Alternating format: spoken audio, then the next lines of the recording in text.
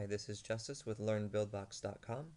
We're going to be going through one-way collisions and explaining what that is, and then also element grouping. Now, this is more of a hack on the grouping, but the one-way collisions is an official release on version 1.1 of Buildbox.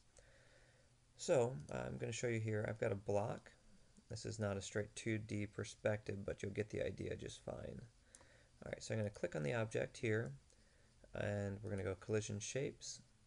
And I have this set with the arrow pointing here. Now I'm going to deselect this, reselect it so you can see how to do this. Grab the little circle.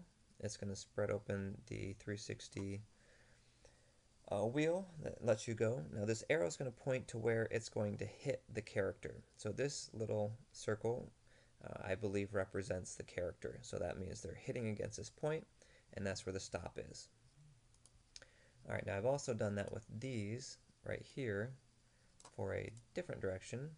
By default, this comes with the arrow pointing up. Now I made this platform real narrow here so that it can pass through fairly easily, and that really doesn't make too much of a difference, but for preference I like it that way. Alright, I'm going to go ahead and show you how this looks. I'm going to maximize this.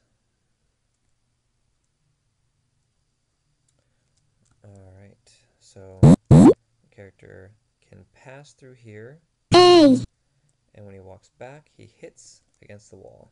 Now you see he's jumping up through these. Enable a power up here. And you'll see he jump up. This is part of the new infinite levels where you can go up as far as you want and sideways as far as you want. And now I'll show you how I group that set of stars. Now one thing you want to be aware of is when you fall, I ignore it. It says I win. I have that set up as a hack for something different here. Alright, so that shows you how to use the one-way platforms. I'm going to show you how to do real quick, easy grouping. Now I want to move this whole thing. This is a bunch of different objects, the same object repeated obviously many times with different sizes and positions.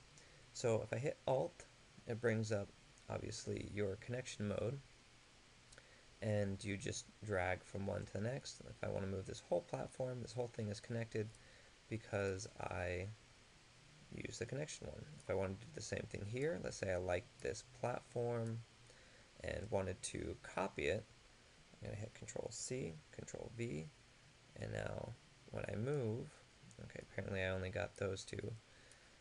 When I move this and copy it, it's going to copy the entire group as well, which is useful, and you can go right back in and disconnect some of this stuff. Alright, I hope that was useful. Send any requests for new tutorials to me at learnbuildbox@gmail.com, or post a comment on this page, on this video, and I will be happy to get back to you and hopefully make a video quickly.